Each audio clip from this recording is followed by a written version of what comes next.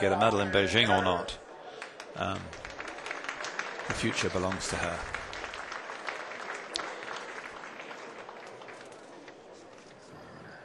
So we will go down to the start now for the next event, the women's pairs. And in lane 1, that is the least fast qualifiers, the reigning champions from 2007, Yulia Bichik and Natalia Helak from Belarus. Next to them, the United States second crew, Susanna Francia and Anna Gudale.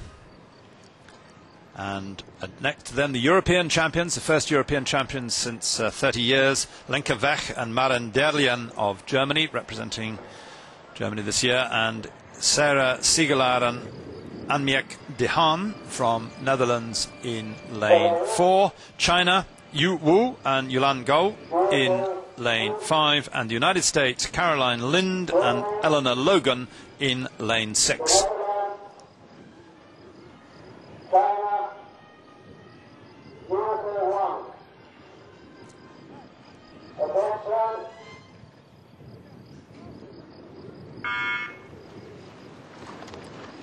Clean start, and we come straight in on Sarah Siegelaar and Annemiek de Haan, and indeed it is not them, but it is China, Yu Wu and Yulan Gao, who have shot into the lead.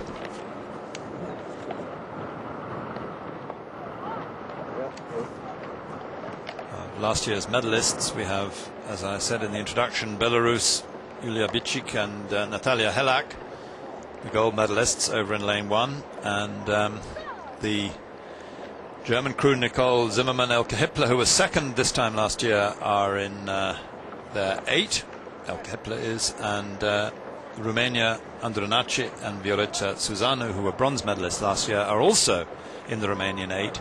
They may well double up later on in the season if it doesn't go well for their selected pairs, but for the moment they are not doubling up at this regatta and are to be found in the 8. So we have China in lane 2 now confidently in the lead here, and they are being chased by the rest of the field, with at the moment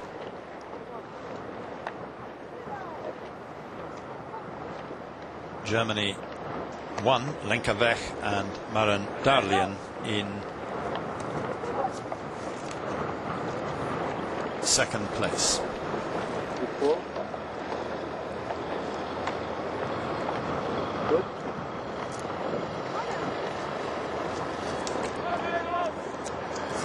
500 meters gone. China now set up a very solid lead, length and a half. That's a big lead, with Germany and Netherlands in that order in silver and bronze medal position behind them.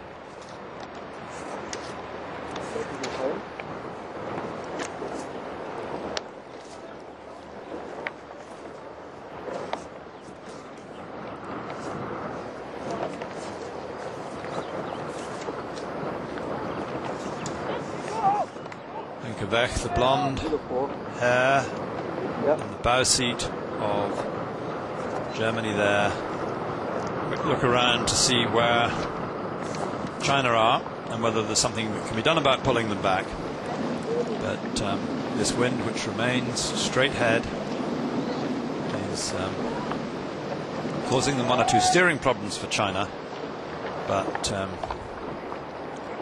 750 meters gone. They're crossing the lane a little bit, but still confidently up and very strong. The Chinese program, there's a team here which looks to contain several of their known best boats, but also contains some trial boats, and it is part of an absolutely huge program spread right across China, and the success they achieve is largely down to the pulling in of such a large number of athletes and training them extremely hard in competition with one another, that it is often said that the Chinese national championships are a bigger prize and a harder race than they find at world championships. So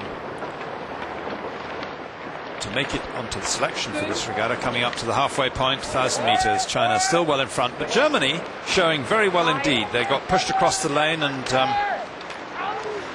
Maren Derlien in the stroke seat there, the left of your picture, she caught a buoy briefly as they were coming up, so they too were having trouble.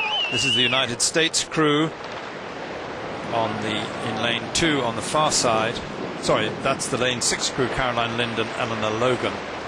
And nevertheless, we're back to China in lane 5. Second fastest qualifiers for this race, but undoubtedly commanding the final today.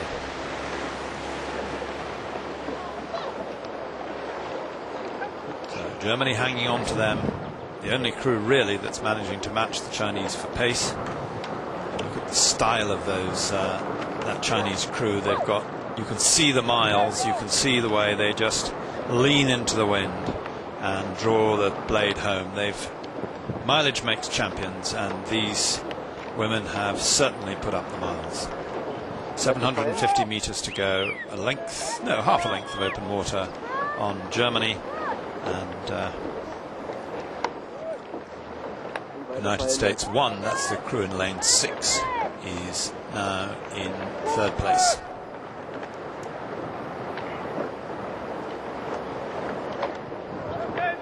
Netherlands in 4th, Belarus in 5th, and USA number 2, 13 seconds adrift in 6th place.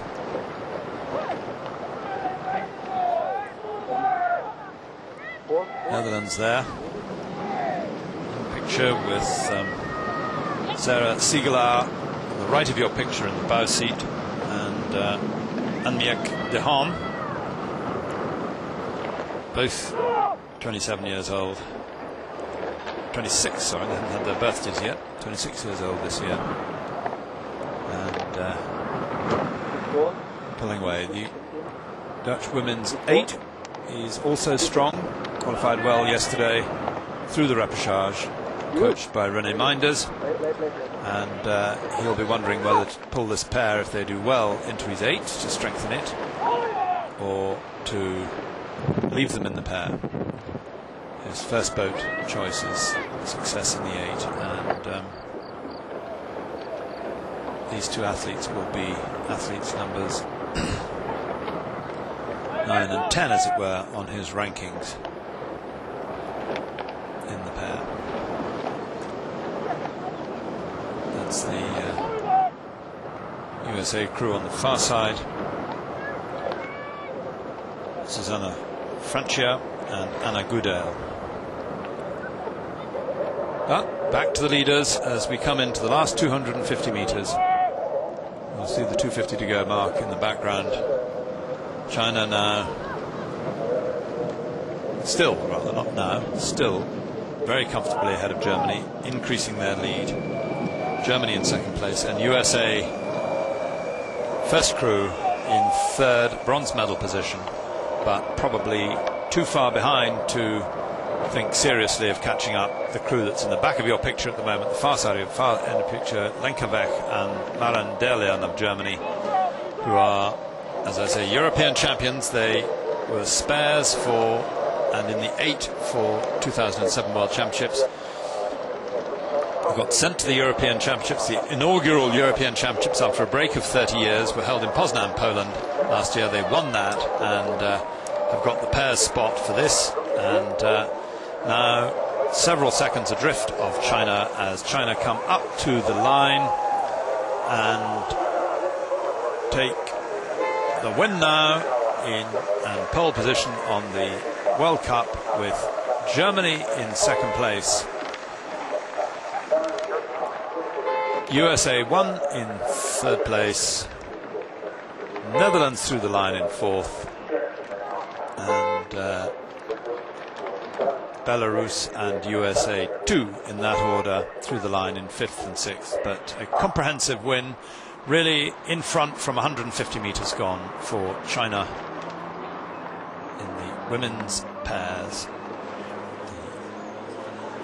The first World Cup going to China. Maren Derlien on the left of your picture there.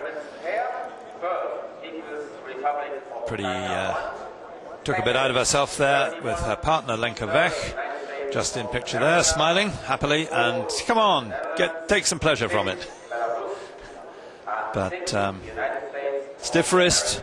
Maybe she's just shaking off her wrist there. The stroke, Yulan Gao of China, shaking off her wrist, because in this headwind, the temptation to grip the oar handles, you can see her holding on there. That's the outside hand. She shouldn't be gripping with that. It should be the inside hand that stiffens up if anything does. But the temptation to grip the oar handle to prevent an accident, to prevent any danger of catching a crab, means that you sometimes stiffen up in the forearm in a headwind like this, and it's one of the arts of rowing.